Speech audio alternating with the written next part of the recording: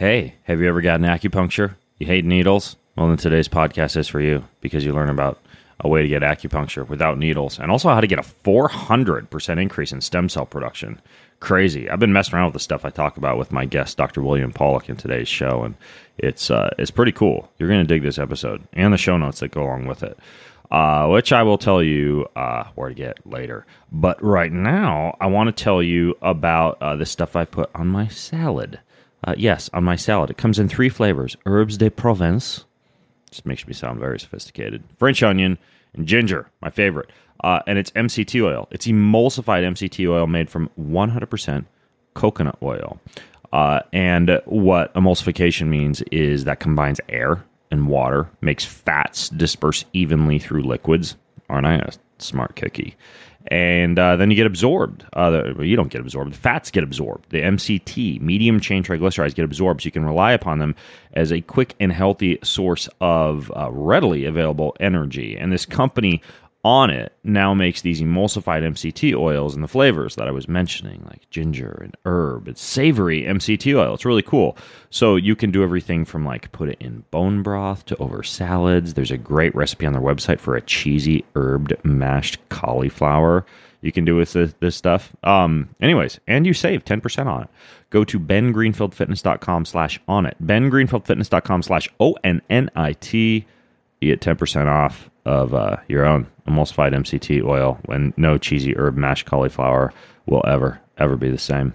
This podcast is also brought to you by something I walked in on my wife yesterday using.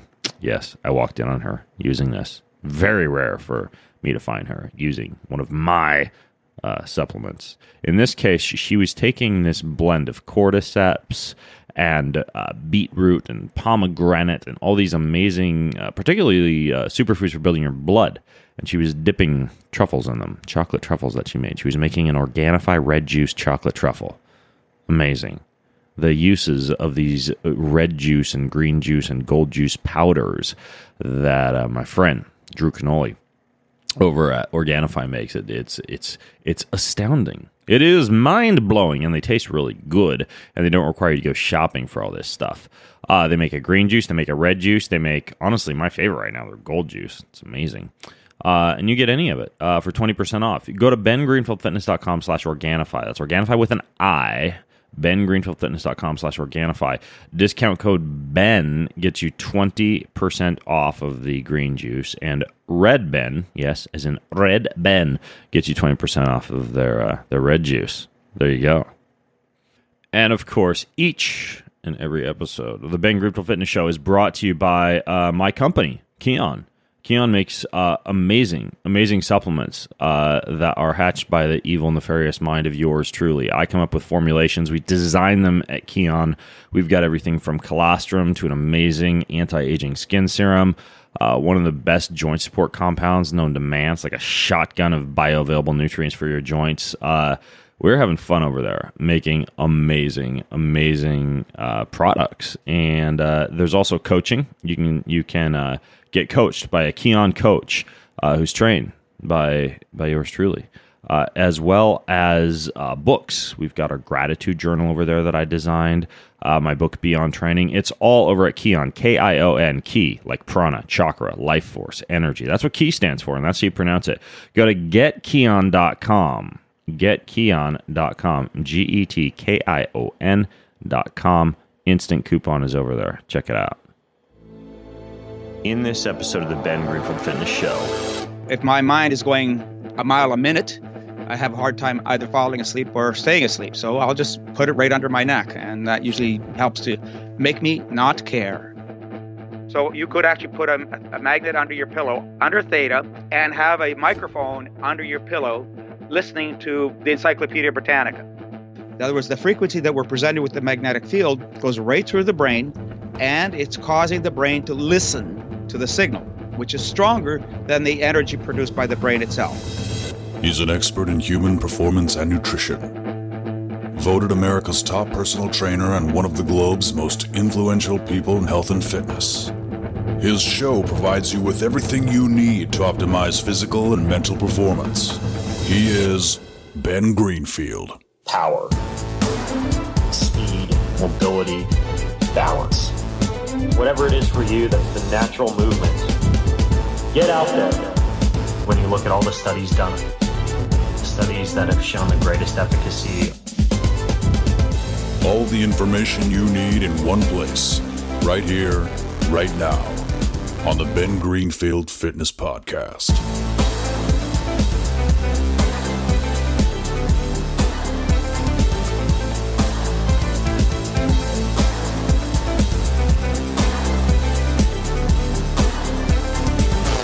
Hey folks, it's Ben Greenfield, and last week I got a little bit of an upper hamstring strain doing a single leg deadlift out in the garage actually of a previous podcast guest, Paul Check. And when I got home, what I did was, and I actually have this slapped literally on my butt right now. There's a good visual for you starting today's podcast. I hope you're not sitting drinking your morning cup of coffee with that visual. But I've got strapped around my butt right now this thing called a Pulsed Electromagnetic Field therapy device. That's a mouthful. PEMF device. In this case, something called a flex pulse. And I've experimented with a whole bunch of different forms of PEMF therapy. But in this case, it's basically sending a signal of, I believe, although my guest expert today will be able to clarify with me, a signal of about 100 hertz or so into that area of my body, literally to tune up the cells, which I know is a very plain Jane explanation of what PEMF is. But don't worry, we're gonna delve deep into magnetic science today. And I'm doing this because of the host of research that shows that PEMF can be used for soft tissue injuries. It can be used to heal up bones and fractures more quickly. I probably have to be careful about anything else I say so that the FDA doesn't come knocking on my door. But regardless, PEMF is pretty powerful stuff, and a lot of people use it for. And this is actually why I first started using PEMF, was for sleep, because it produces almost like a grounding or an earthing type of frequency, similar to what you'd get generated by the planet Earth, and can also kind of lull you into like different brainwave frequencies. Kind of sending you a signal that tunes your brain to a certain extent. Now, I should probably shut up because the doctor I have on today's show knows way more about PEMF than I do, and may in fact be snickering at my layman's explanation of it. But he actually has held previous academic positions at Johns Hopkins University and University of Maryland. He practices medicine near Baltimore, Maryland now, and he does some very holistic things like acupuncture and homeopathy and hypnosis and bodywork. But he's also considered to be one of the world's foremost authorities on the use of this PEMF therapy. He's even written a book on healing the body with magnetic fields called Power Tools for Health. And in that book, he goes over a whole bunch of different health conditions with literally hundreds of scientific references on PEMF. So he's one of the most authoritative guys out there when it comes to this stuff. His name is Dr. William Pawluk. You may have heard of him before. Dr. William Pawluk, Pawluk.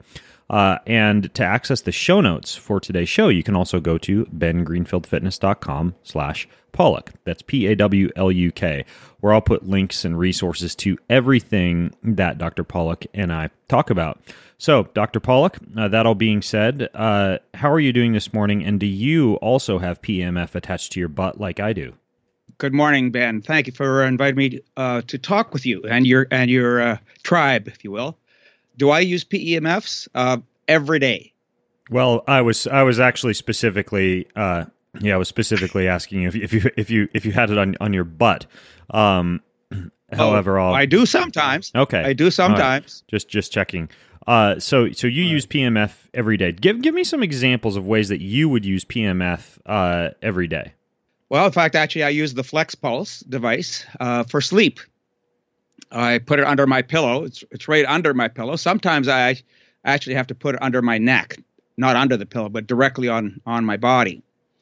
So if my mind is going a mile a minute, I have a hard time either falling asleep or staying asleep. So I'll just put it right under my neck, and that usually helps to make me not care. Okay, so I have one of these Flex Pulse devices. You sent it to me, and it basically it's like this tiny little thing that I can put in my bag, and it has, I believe, 6 different settings on it, like that range for everything from like extremely high frequencies to extremely low frequencies. Maybe to help people wrap their head around this, could you walk through, using the Flex Pulse as an example, not only what the Flex Pulse is and how you designed it, but also perhaps walk us through what each of those different programs does, because I think that'd be a perfect way to explain like what the different hertz frequencies of PEMF can actually accomplish from a cellular standpoint. All right, so frequency is how quickly and rapidly something repeats itself in a specific time frame. So hertz is the typical term used to describe a frequency. So hertz, H-E-R-T-Z, like the car company, is cycles per second.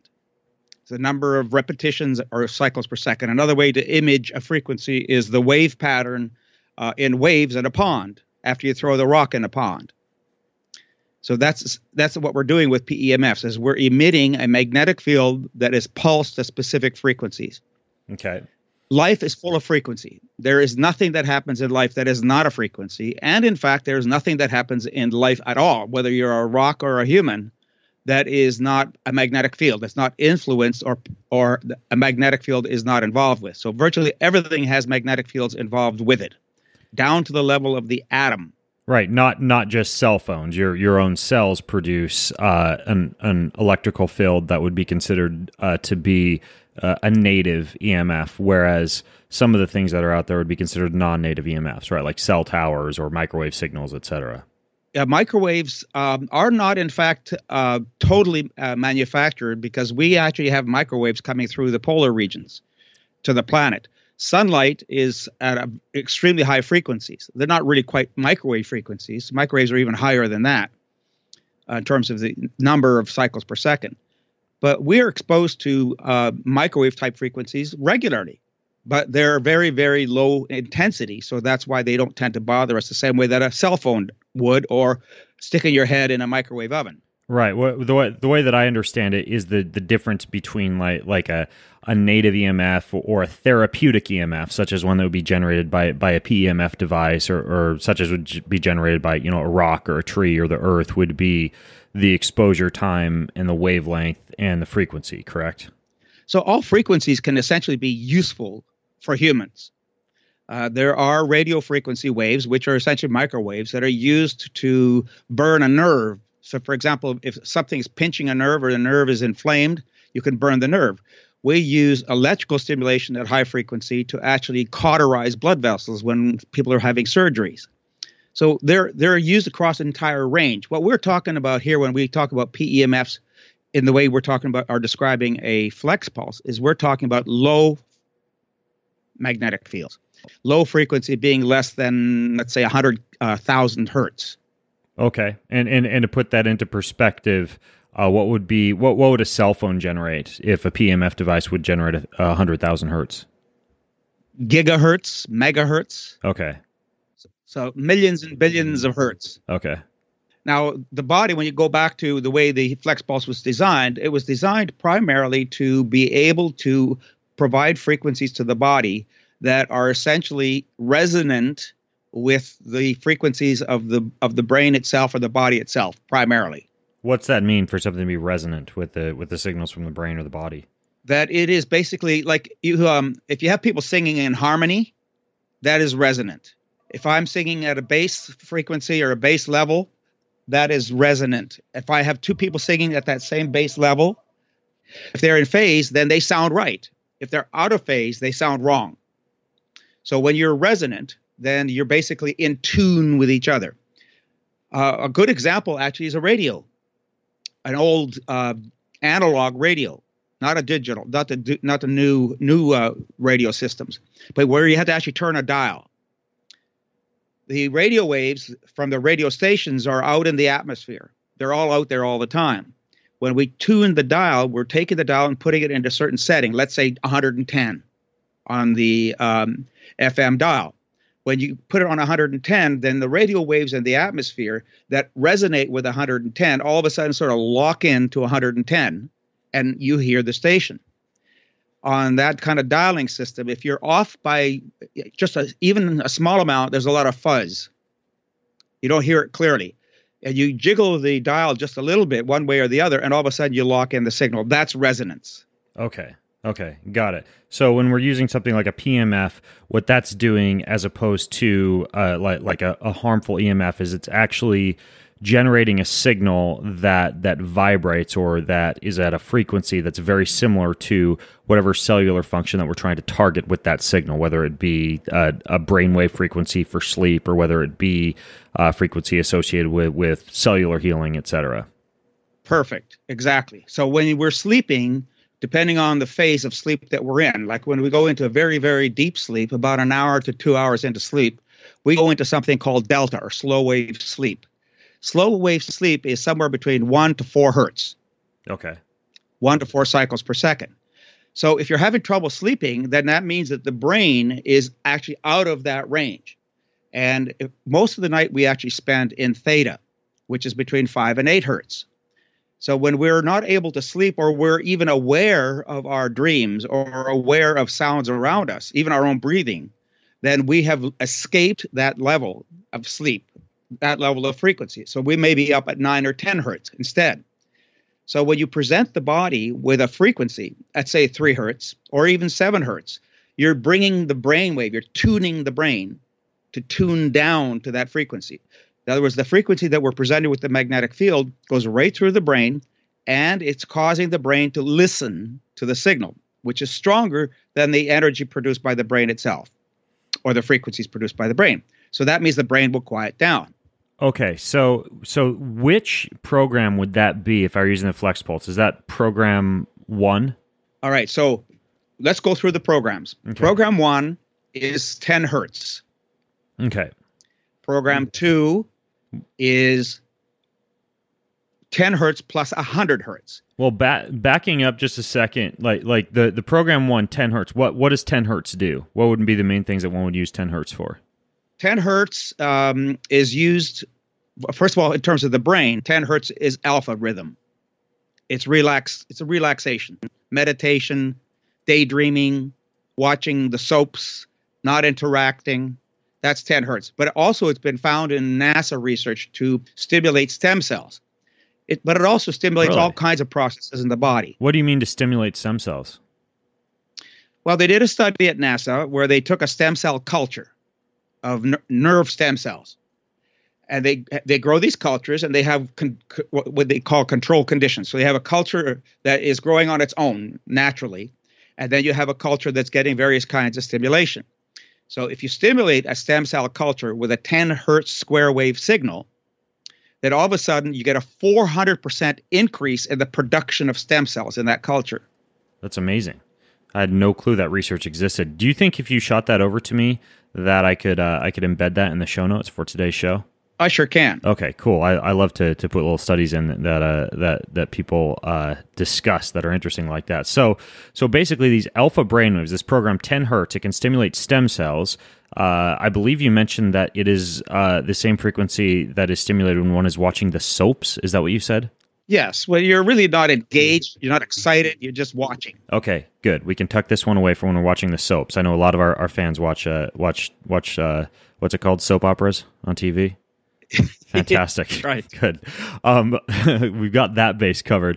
Okay, so it's alpha brainwave frequency is what this would promote. We know it could help with stem cell production. When else would someone use something like a 10 hertz frequency?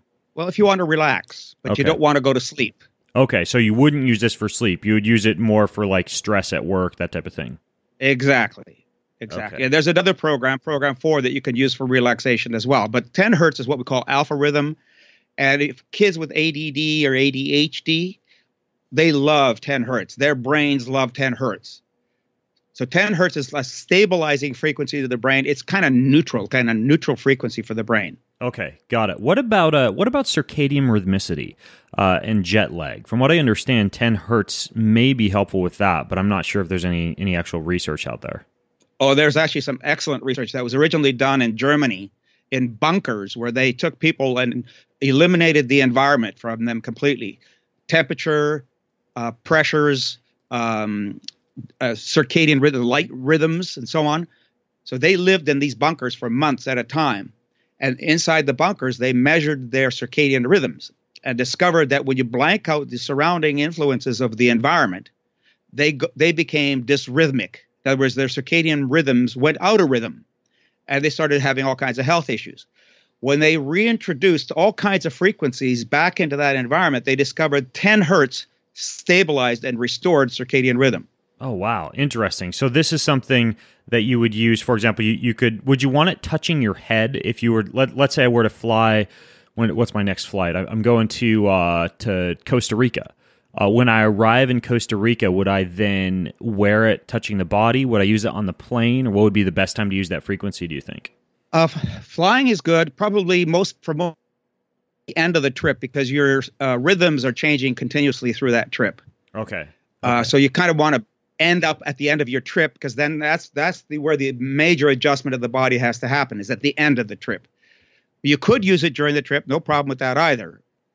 Yeah, I actually have one device. I interviewed these folks from a company called Ness Health, and they have a device that's kind of a mix of like PEMF and transcutaneous nerve stimulation. And that one actually has a setting on it called airplane mode that generates a frequency that helps to mitigate some of the more harmful EMFs generated when one is on a plane. And you actually have that on while you're on the plane. I'd never thought about using like a 10 hertz frequency during the actual flight itself, but I'd be curious if that would make any difference. But what you're saying is that in a lot of these studies, they're using it after the body's been exposed to the circadian disruption. Yeah. Okay. But you can use it throughout. So either way. In fact, I know many people who use it on a flight because they get back pain, or they can't. If you're flying transatlantic, I call it flying Delta. Okay. I actually use my battery-operated Flex Pulse and put it at the back of my neck, and I run it through the whole time that I'm flying. You mean Delta brainwaves, not Delta the airline? That's right. I see what you did there. Okay, got it. Okay, so 10 hertz, we know that would be good for stem cell production, for neural stem cells. We know it would be good for focus, especially if you are in a stressed out state. We know it would be good for jet lag after you've gotten to where you're traveling. No, not necessarily for sleeping on the plane, because for that you'd want to use the delta brainwave frequency, but for specifically helping out with circadian disruption. And then we move on to program 2 on this thing. And before we move on to program 2, what I'm curious about is when I'm looking at this Flex Pulse, it's basically like this little handheld device with the white square coming off it.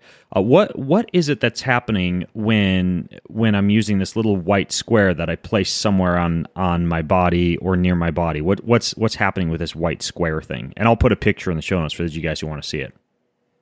The white square is what we call a coil. Okay. So how does a magnetic field, how is it produced? It's produced by running current through a wire. When you run current through a wire, what is going in one direction, an electric current will produce a magnetic field around it. All wires running current have a magnetic field around it. So that wire goes out to that coil, and that coil spreads out the amount of copper wiring that's moving in a specific direction. And that produces an even more concentrated magnetic field. So the coil itself is what emits the magnetic field that's used for therapy. Okay. Does it matter because there's two sides of this square, does it matter which side that you use or which side's touching your body? There's some debate about that, and there are many people who make claims about north versus south. But when it comes to pulsed magnetic fields, it really doesn't matter. There's some theoretical physics that suggests there may be some difference, but practically speaking, to the body, it doesn't make any difference which direction you put it. Okay. Did you design this thing, this Flex Pulse? I didn't design it, but I had input into the design, and it's being manufactured by a German manufacturer. Okay. And from what I understand, the main unique thing about it is the ability to choose different programs, different hertz frequencies, and in addition to the portability. Well, there's several important aspects to the Flex Pulse. One is what you just said. The second is that it's portable. In other words, battery operated, and you can recharge the battery very quickly. Also, these are nickel metal hydride batteries, so they don't have the risks that you have with these ion batteries, lithium ion. What do you mean? What risks? Well, the lithium ion batteries can explode. Oh, okay. Gotcha. So yeah, there's a lot that would of be unpleasant on an airplane. It would be very. Well, not only to your body, because they get extraordinarily hot, so they can burn you absolutely. That could throw off that good night of sleep you're looking for. Totally, for a long time. So it's got the portability. It's got multiple programs built into it. It's got a high enough magnetic field intensity to do the job. Very low intensity magnetic fields don't do as good a job based on a law of physics called Faraday's law. The higher the intensity of the magnetic field interacting with the ions in the body, the larger the amount of charge production in the body. You need charge to change. You need charge to be able to change the cells of the body to be able to rebalance themselves and to heal. So it's got all of those attributes that you want in a device. And probably the most important thing really is that it's portable. You could wear it. You could walk around with it. You don't have to sit there plugged into the wall to do your treatment. Right, which is what I really like about it. I'm on the go so much. I don't have time for these giant devices that you got to sit in a chair and wrap around your whole body.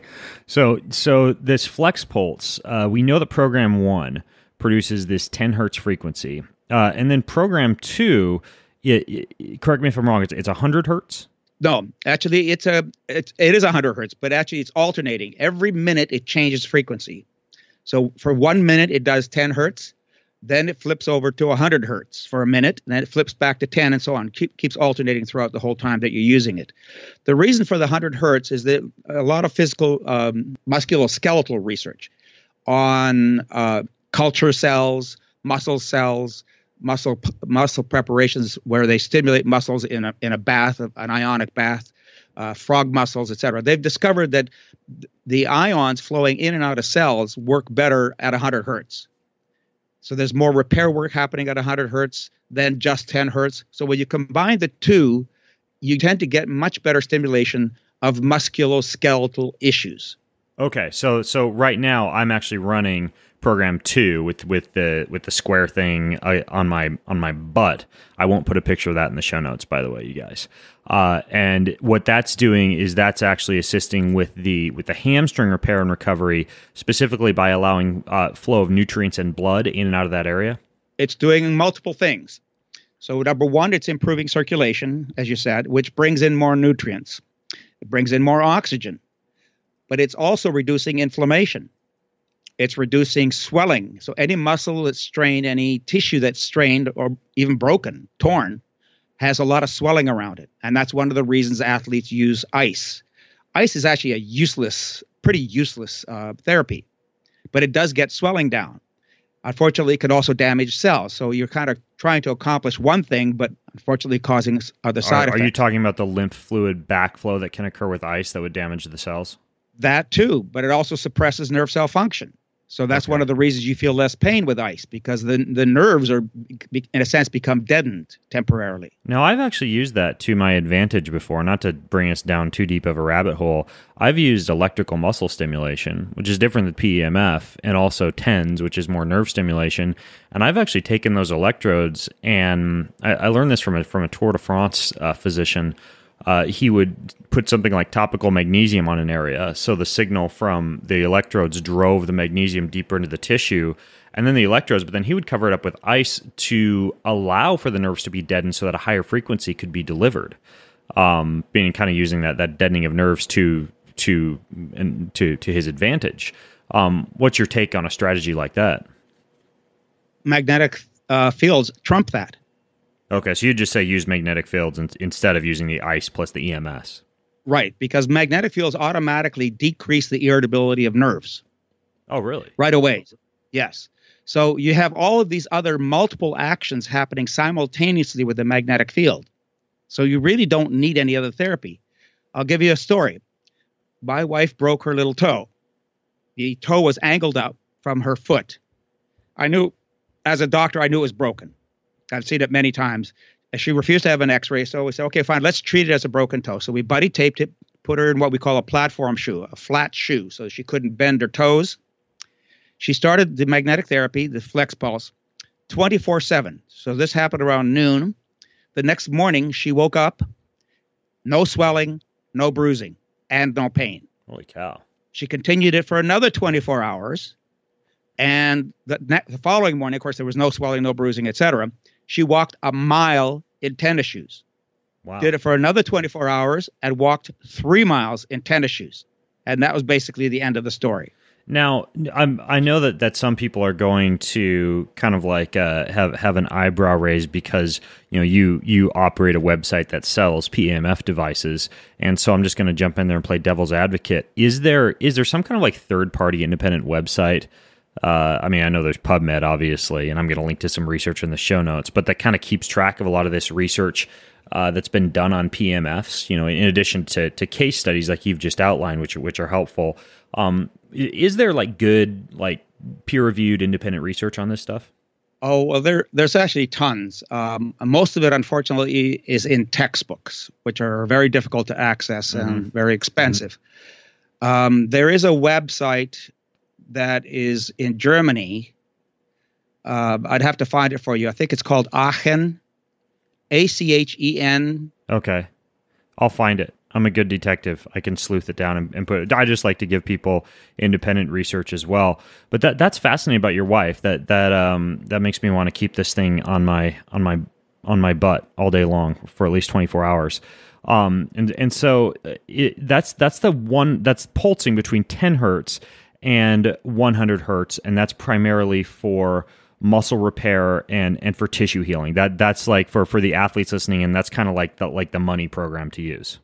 For musculoskeletal, yes. Now, virtually any program that you use is going to help, regardless.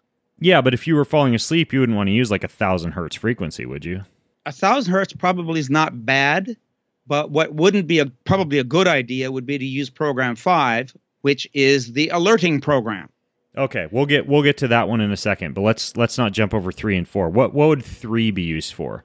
So program 3 is my go-to sleep program. It's okay. Delta. So and Delta is what hertz frequency is that? 3 hertz. Okay. Now, we decided not to put ranges of frequencies into this system. And the reason for that is my own experience with sound light machines over the years and other kinds of devices where the machine is actually trying to cause your body to do what body might normally do. The problem is that the timing of what your body would do and what the machine is doing may not actually coincide. So to me, trying to do this for the body is basically a bit like training wheels. You start off with training wheels, but you don't want to keep using them. But when do you give up on training wheels? Instead, if you supply the body with one frequency, it will do what it wants to around that frequency. It will ramp down as fast as it wants to or as slow as it wants to. It'll ramp back up again as the light comes in the room. The light coming in the room may defeat the suppressing stimulation of the brain by the magnetic fields. So given 1 hertz makes it simple for the body. Okay. So this is just the 3 hertz. Now, in addition to sleep, would there be anything else that one would use 3 hertz for, or that you've seen research that would show to be beneficial for? Primarily for sleep, but again, anything that slows any process down. So if you have a lot of really significant irritability from muscle pain or nerve pain, and it's making you very irritable, let's say it's sharp, aching pain, you might want to use 3 hertz because that really, again, slows everything down from a frequency perspective in the body. Okay. You don't have to, but you might find that 3 hertz may actually, for a while, for some period of time, may work better than, say, 7 hertz. Or 10 hertz. Got it. And you put this under your pillow, or else you ensure that square piece is actually touching your head? Usually I put it under my pillow, but if I'm really struggling even with that to sleep, I will just put it under my head. Okay, got it. Perfect. Okay, cool. This is really helpful to walk through this because I've always kind of been curious about which frequencies do what. So, number 4. What would number 4 be? So program 4 is what we call the Schumann resonance. Okay, that relates to like the earthing and the grounding that I talked about earlier, right? Isn't that the frequency emitted by the planet Earth? Well, and that's a misconception as well. Okay. So yes, that's considered the average resonance of the planet, but it isn't even the planet. So there's a distinction between the planet and the environment of the planet, if you will. There is a magnetic field produced by the planet itself, which is a stationary magnetic field, and that's about a half a Gauss on average. So that means a static field. It doesn't move. It doesn't change a whole lot. But there are other frequencies that are in the ionosphere that are generated by lightning storms around the planet. The ionosphere is basically a cavity. And so in a sense, you could image or imagine that the frequencies produced by lightning anywhere on the planet ends up reverberating in that chamber, in that ionospheric cavity. And because the frequencies are so low, a 3 hertz frequency is thousands of miles long. Oh, wow. So a lightning storm in Sri Lanka is actually going to be felt in North America within seconds. That's amazing. And that's all based off of the hertz frequency that's produced by the lightning storm. Exactly. And that hertz frequency is one single hertz, like the 7.8 hertz you're talking about, or a range? So there you go. That's the key question when you talk about the Earth's frequencies.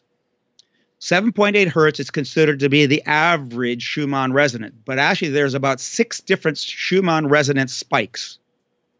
Okay. All right. So what the brain is tuned to, so here's the connection between the brain and the Schumann resonances, or the ionospheric resonance patterns. They're all generally within the frequency pattern of the brain.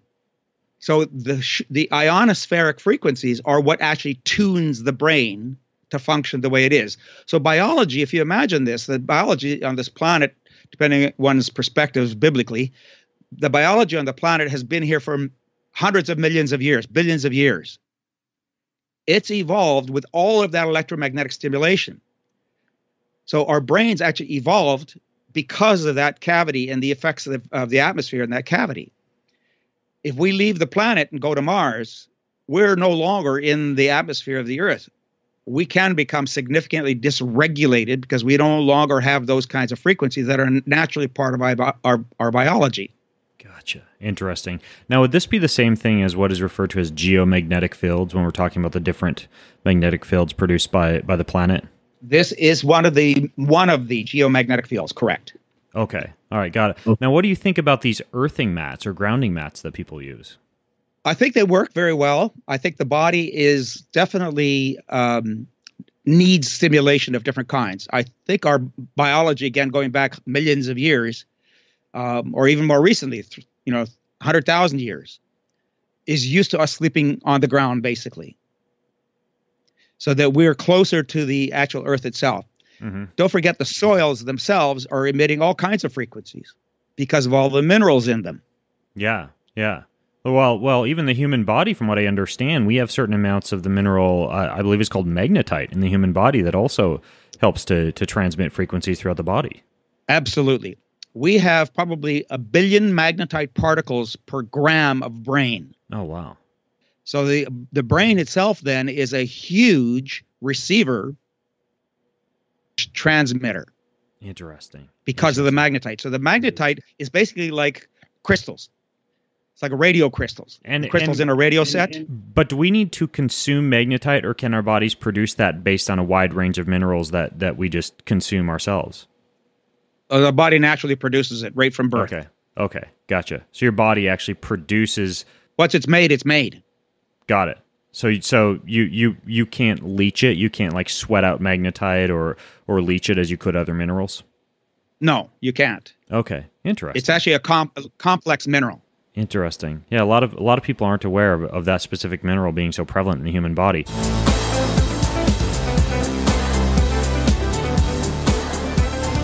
Hey, I want to interrupt today's show to tell you about Thrive. This podcast is actually brought to you by Thrive Market, and I'm weird, but I've been actually dumping their coconut flake cereal into my smoothie each morning so that I can sit there with a big goofy smile on my face like I'm a child eating cereal, but with none of the guilt effects of Cocoa Pebbles or Peanut Butter Captain Crunch, which is what I used to eat.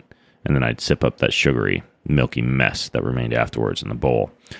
Thrive Market also makes the coconut wraps that I use. They make these amazing sprouted nuts. I especially like their macadamia nuts. They're amazing. They keep you going for very long periods of time. They got spirulina. They got chlorella. They got everything you'd ever want in terms of like superfoods, pantry foods, healthy foods. It's all there at Thrive Market. It's like Costco for everything healthy, except you don't have to buy a giant ass piece of pizza as you're walking out the door.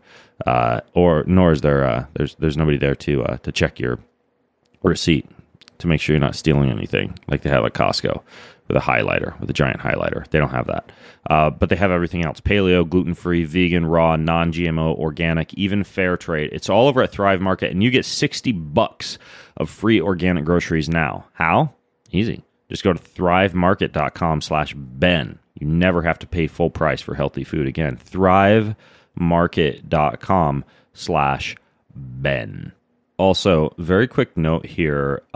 You may be familiar with the Art of Charm podcast. My friend Jordan Harbinger actually was the host of that podcast, and I've had him on this show before. Amazing wealth of knowledge. The dude's been podcasting for almost a dozen years. He's like one of the OGs of podcasting, and he has a lot of very interesting tips and tricks and experiences. He's done 1,000 interviews. He's learned 5 languages. He's gotten arrested in a country that doesn't even exist anymore. His name's Jordan Harbinger. Now, the Art of Charm podcast is what he was doing. That show, he's no longer doing. He has a new show called The Jordan Harbinger Show. He's my friend. I wanted to give his show a shout out. It's called The Jordan Harbinger Show. He teaches like what to do in a crisis and how to cultivate resilience and grit and how to handle uncertainty and instability and how to protect your mindset so you're always performing at the top of your game. Lots of practicals. I like his stuff. He's a good guy. So anyways, how do you get access to his fantastic show? You just search for The Jordan Harbinger Show. Harbinger. Jordan Harbinger. Find him in Apple Podcasts. Google him. Google The Jordan Harbinger Show. You can find him on Podcast One app, anywhere fine podcasts are found. The Jordan Harbinger Show. Check it out. That is the kind of like the replacement for that Art of Charm podcast. All right, back to the show. So ultimately, coming full circle, the average of the environmental frequencies that are produced around us come out to about this 7.8 or 7.83 hertz. And from what I understand, that specific hertz frequency, rather than being associated with the delta produced by program 3, which would be 3 hertz, this specifically is associated with more of a theta brainwave frequency, which would be more like, from what I understand, what you'd use for like learning, for focus, for memory, for creativity, etc. Your theta is the primary frequency that we are in when we fall asleep. But isn't it also something that you use that you come across? Like I know a lot of infants and young children, when they're awake, they're mostly in theta. And from what I understand, like theta actually is a brainwave that you're in when you are trying to put massive amounts of information into the brain as well. Is that correct? When you're trying to put massive amounts of information in the brain, you're not actively learning. You're passively learning. Okay, so what you're saying is, well, I'm confused now. Would you actually have this device in Delta, program 3, while asleep for relaxation, or in Theta, program 4, so that you get all of the learning benefits that passively occur while you're asleep? Because we know that memory formation and some neural healing occurs during sleep. So you're right. Why we choose a specific frequency like 3 hertz is because the brain, even maximum stimulation to the brain at 3 hertz, does not create 3 hertz throughout the entire brain. Different parts of the brain are functioning at various frequencies. So you might only have, say, maybe 10% of your brain at 3 hertz. And other parts of the brain are at whatever frequencies they happen to be at. There are parts of your brain when you're sleeping that are 23 hertz. There are parts of the brain that are at 7 hertz. There are parts that are at 10 hertz. What you're trying to do then is to increase the general amount by a certain percentage. But even a 5% or 10% increase in the amount of delta in the brain is going to influence the brain in the direction of delta, but it doesn't eliminate theta, and it doesn't certainly eliminate all theta. Okay. So gotcha. You still have theta prevalent. But so you would probably have it in delta frequency then if you were asleep? That's what I use, and that's what I call anchoring the brain. What would be a time that you'd use program 4 then? So program 4, it can be used because it's theta. It can be used, as you said, for learning purposes. When you're trying to do a brain dump, you're listening to a lecture. And you're not trying to pay attention. You're trying to listen to a lecture, which is high density information. So the best thing to do when it's that way, when the information is just, you're drowning in information, go, which is theta meditation. Okay. And you're completely assimilating that information. It's going deep into your subconscious, And research has shown that people who learn under theta, so you could actually put a magnet under your pillow under theta and have a microphone under your pillow listening to the Encyclopedia Britannica.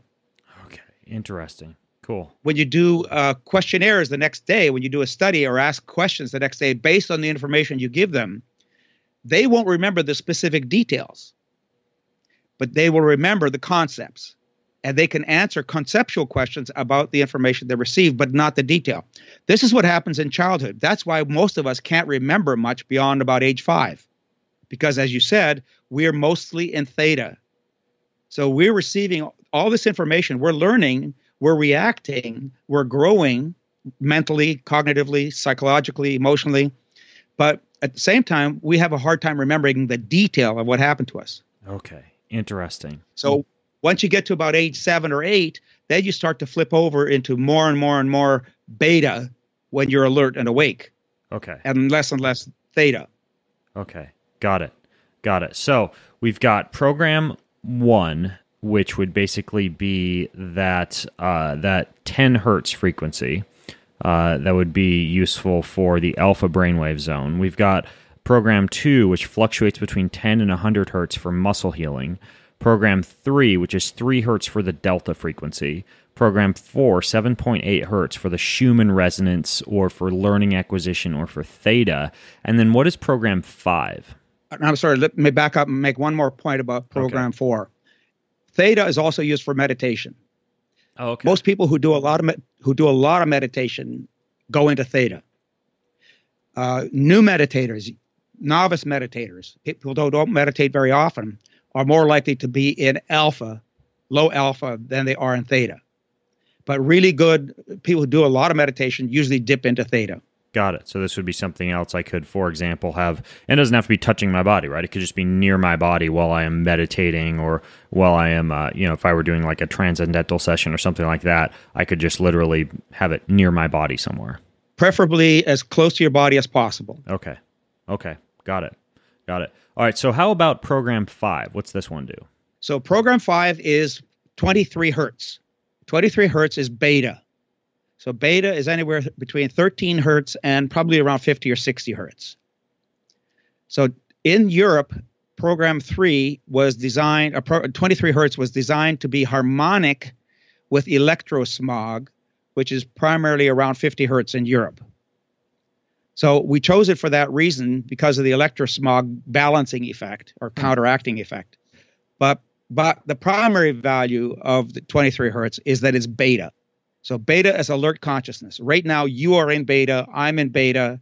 Most of the people who are listening are going to be in beta if they're actively listening, if they're actively learning. So beta is alertness. Okay. So this is a program that you're using if you want to do a paper, if you're studying, if you want to do some long distance driving and you got to stay awake. Then that's a good program to use. It's a good program to use. Program 1 and program 5 are good programs to use for people who are really depressed or really slowed down by, say, pain that's causing them to be just dopey. Now, I would imagine if you tend to be anxious or irritable, or even like before bedtime, you probably wouldn't want to use this frequency. You should not. I don't recommend it. Although I know people who do fall asleep even with program 5. But still, yes, my general recommendation is you don't want to wake the brain up. You want to slow the brain down. Now, if you were getting ready for athletic performance or for a workout, would you rather go with this or would you rather go with something more alpha brainwave related? That's going to be a matter of trial and error. So every physiology is going to react differently. So some people need to really focus. Like, for example, if you're shooting a rifle or arrows, then you might want to use beta. I do a lot of shooting, so this would be something I could use before my bow shooting sessions. So you could do that. Otherwise, yes, program 1 would actually be very good. Alpha allows you to relax and be more focused without having the brain be as distracted. Okay, got it. Interesting. Okay, so this one would be basically beta stimulation, and what's the hertz frequency again for beta stimulation? 20. This one happens to be 23 hertz. 23 hertz. Okay. All right. Cool. Now, before we move on to the next program, I did have another kind of question for you just based on PEMF in general. Is it true that you can target specific cells or organs with specific frequencies? Like we've been talking about body effects, but what about, let's say, I'm just going to throw this highly medical term out there, a sluggish liver, right? Like some people, they don't produce enough gallbladder bile, or they tend to need a liver detoxification, or some people need more, let's say, peristalsis in the gut because they are constipated, or some people might, for example, want to target cardiovascular tissue, for example. Is there any evidence that certain PEMF frequencies can literally affect different cells and different organs? That's really a really important and good question. So the most important aspect of answering that question is, what's the target? In other words, what are you trying to accomplish? Every cell in the body has 2,000 biochemical processes happening every second. Cell in the body, 100 trillion cells have 2,000 chemical processes happening every second. Every one of those chemical processes has minerals and other metabolites that are constantly in motion. Every metabolite, in a sense, has its own frequency. So what I found, and as I review the literature, the magnetic field literature, and specifically in treating specific tissues or specific conditions, it's all over the place. And there is no such thing as a map of every tissue, every molecule, and the magnetic fields that are the best for it. Okay. For example, there's a concept called ion cyclotron resonance, and some magnetic therapy devices have been developed and are FDA approved for healing bone using that concept. But they found that for stimulating calcium ions, there are at least 5 or 6 frequencies that do that. And there may well be more. Because the research is limited in how many comparisons can be made. And then on top of that, engineering a device from one engineering department or facility to another one will produce a different result. Because if it's not produced exactly the same, using the same minerals, using the same base components, then you're going to have a different machine fundamentally. Mm-hmm. So making comparisons across machines and frequencies and tissues becomes almost impossible. Okay. So anybody who makes a claim that you use this frequency for this organ and that's the only thing you ever need to do, it hasn't read the science. Sounds to me like if the geomagnetic fields and environmental fields generate, based off what you've just said, not just one frequency, but a whole host of natural frequencies, that one of the best things someone could do would be to spend a lot of time outside hiking, climbing up trees, hanging out on rocks, walking barefoot on a variety of different surfaces and getting exposed to as many different frequencies as possible. Absolutely. And this is where the concept of if you don't use it, you lose it, comes in. People who lay in bed all day long atrophy.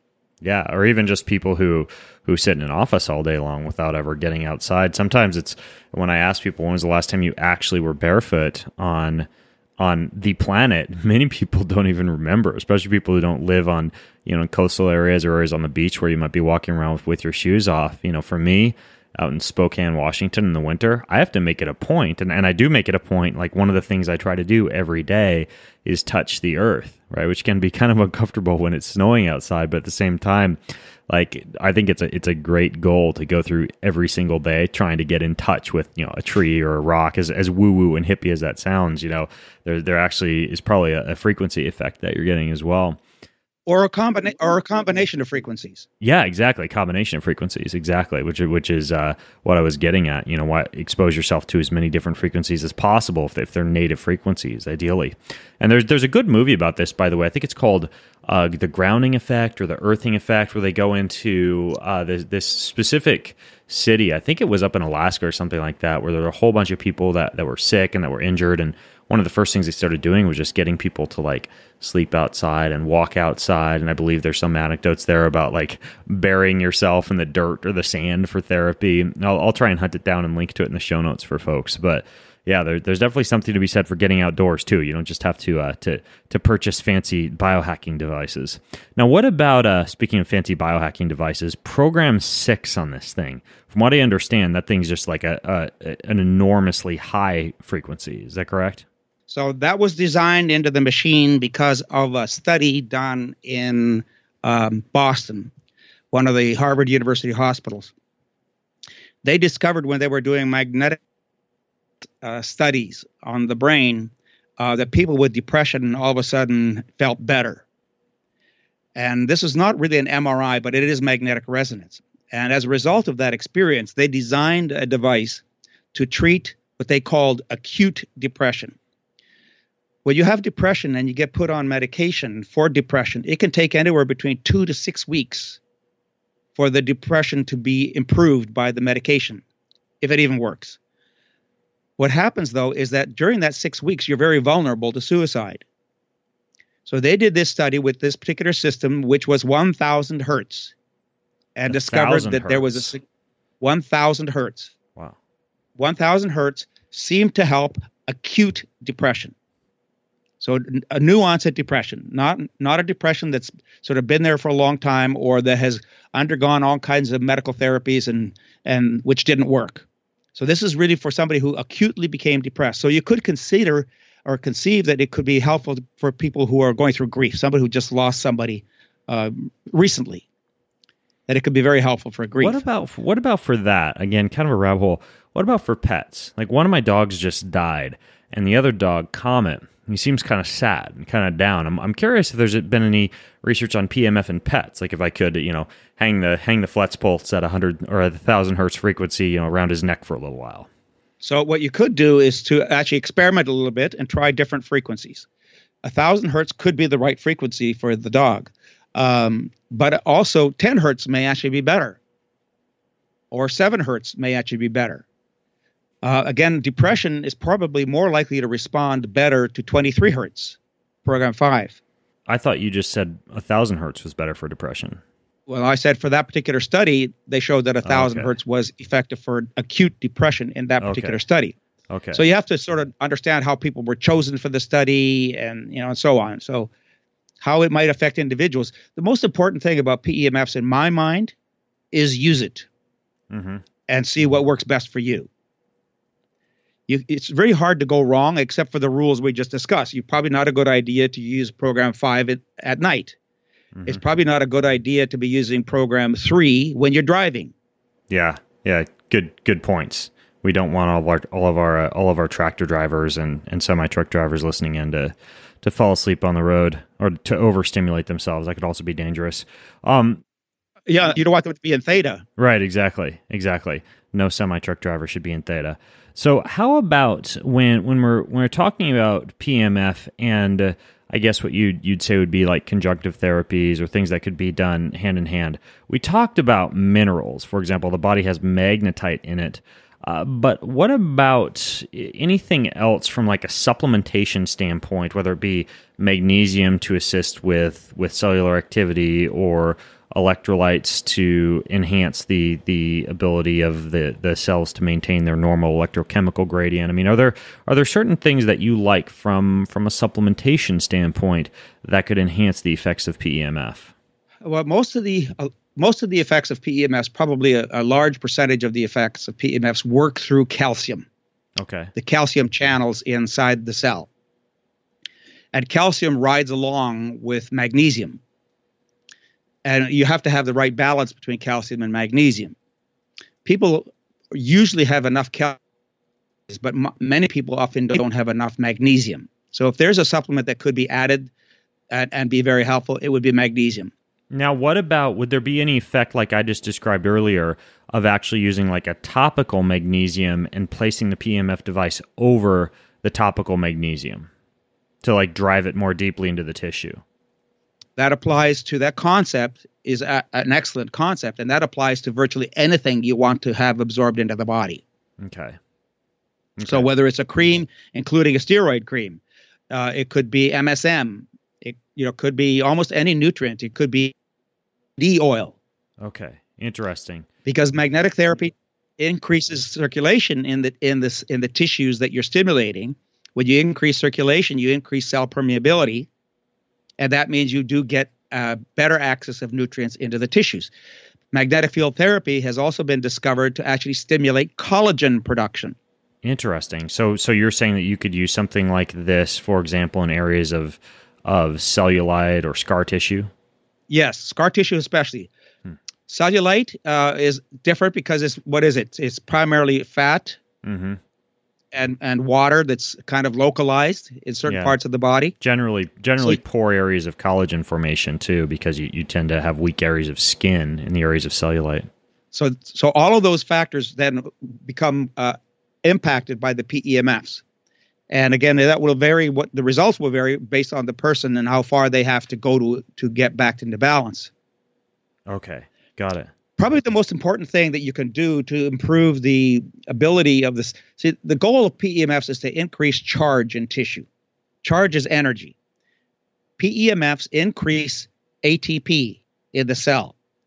But as important as increasing ATP, which a lot of therapies don't do, they increase ATP, but they don't what we call hydrolyze the ATP. They don't turn the ATP into energy. ATP by itself is not energy. It's a source of energy. If you don't have enough ATP, you can't produce enough energy. But even if you have enough ATP, you have to convert it to energy. And PEMFs do that because they activate the enzymes that break down the ATP into energy. And PEMFs also help the enzymes that rebuild the ATP from ADP back into ATP. So it recycles your ATP constantly, which is why muscles work better, longer, and harder with magnetic field therapy. And any frequency can do that? Virtually any. Very cool. I was not aware of that. That's really interesting. So ATP regeneration is something that can actually occur when you're exposing the body to these biomagnetic fields. So hydration is one of the most important things you could do, because hydration then determines the amount of charge you can produce. Hydrating with like good mineral-rich water, I use, not only do I structure my water, but I add lots of electrolytes and minerals to it. So that goes hand in hand with PEMF. And PEMFs, as you said, restructure water. I like it. It's all about getting back to nature, right? And so get outside, get out in the sunshine, get exposed to infrared rays from the sun, drink some good water while you're out there, touch the planet. But if you're wanting to biohack things too, use like a PEMF device and drink structured water and ensure that you're staying grounded even when you're living like a modern lifestyle. So you're basically, all we're doing is we're trying to tap into ancestral wisdom by using some of this modern science. And it's doing it in a stronger fashion than you can normally get. Now, what about complementary therapies? Like, are there any other therapies that you as a physician like to use in conjunction with PEMF to enhance the results? Well, my own journey with magnetic field therapy started off with acupuncture. As a physician, as a doctor, I had a number of patients who had severe reactions to ibuprofen. They almost died from it. And I said, this is crazy medicine. So I said, I got to do something different. And I learned acupuncture at the UCLA school for physicians, for professionals. And after I learned acupuncture, I realized that at that time in 1990, it's very hard to get people then to do acupuncture. So I found out about magnets at that time. And that's when I started using magnetics. But I discovered as I was using the magnetics actually does acupuncture without putting needles into the body. What do you mean? But then, the acupuncture meridian system and acupuncture points are actually electrical points. They're electrically active points. The meridian system, the acupuncture meridian system, is a DC current system. It's electrical current, DC. And anytime you have a current and you have a magnetic field, they interact. So magnetic fields, PEMFs, amplify and activate and energize and increase the flow of chi in the acupuncture meridians.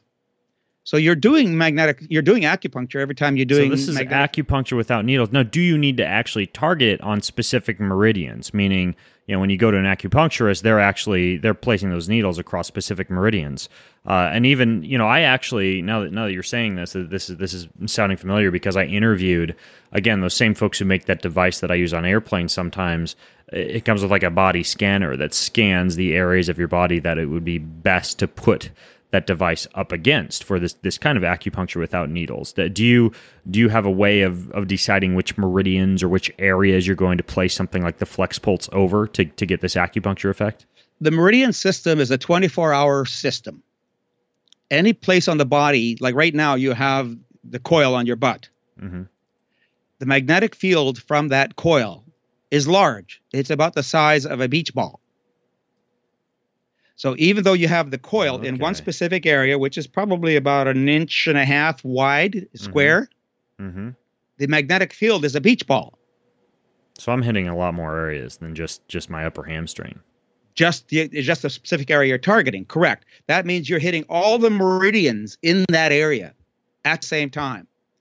So you don't have to kind of worry about this point or that point. If you're doing magnetic therapy regularly, you're essentially stimulating the entire meridian system constantly. And if you're using a whole body magnetic system, then you really truly are stimulating all of the meridians. What's a whole body magnetic system? The one that I recommend is called the BioBalance. Is that also on your website along with the FlexPulse? Correct. Okay, cool. And by the way, for those of you listening in just a minute, I'll give you a cool discount code that you can use on the FlexPulse. So the BioBalance, I see that on your website. It's like a $2,500 device, and this thing, it's like a mat that you lay down on? It's got a pillow applicator, a smaller applicator, and a whole body pad. So that's how you would do like whole body acupuncture without needles. That's correct.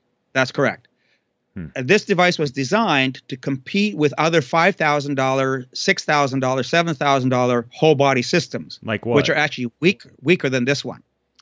Do you want me to name names? Yeah, I don't care. All right. Beamer, IMRS, QRS. Those are the three major, the ones that are out there in a big way. So those things are like $5,000, and this one does the same thing at half the cost? At a third the cost. Oh, wow. Cool. It's actually 5 to 10 times stronger. I like it. I might have to pick one of these things up.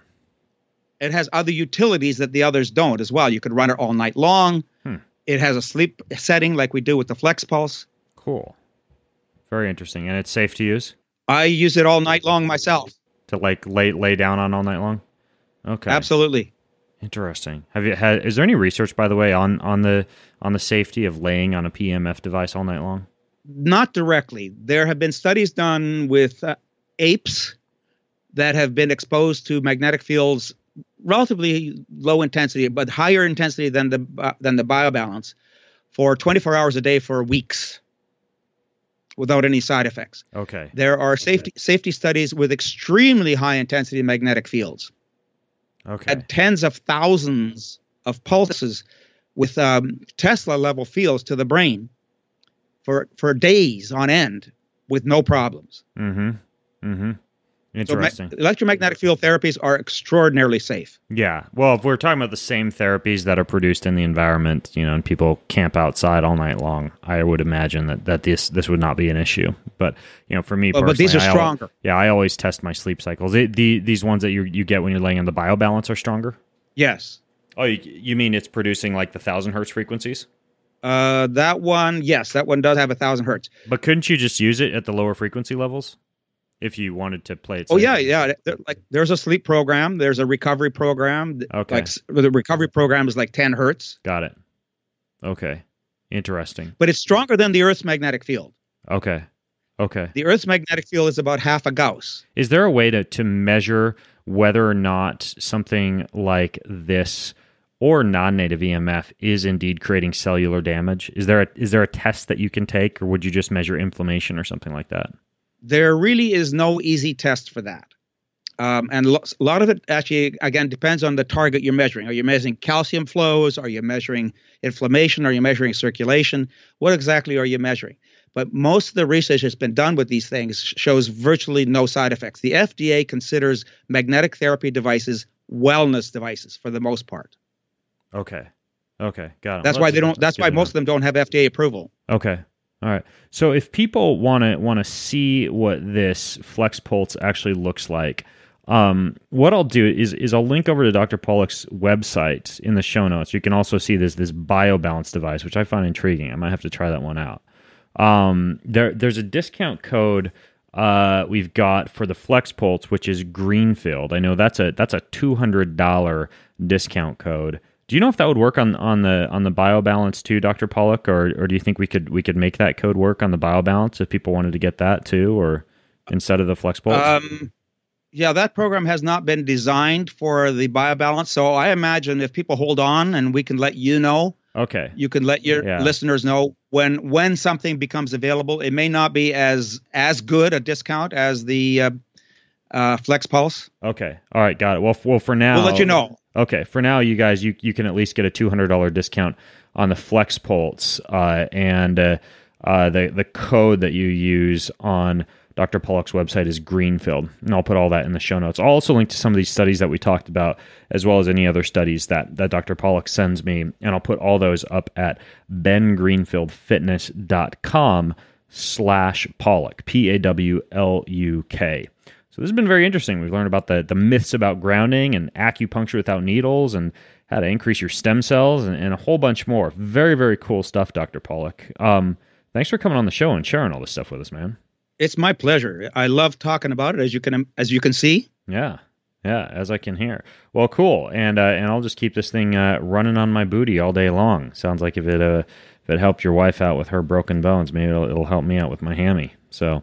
And in the meantime, those of you listening in, bengreenfieldfitness.com/Pawluk is where you can get the show notes. That's bengreenfieldfitness.com/PAWLUK. And until next time, I'm Ben Greenfield along with Dr. William Pawluk, signing out from bengreenfieldfitness.com. Have an amazing week. You've been listening to the Ben Greenfield Fitness Podcast. Go to bengreenfieldfitness.com for even more cutting-edge fitness and performance advice.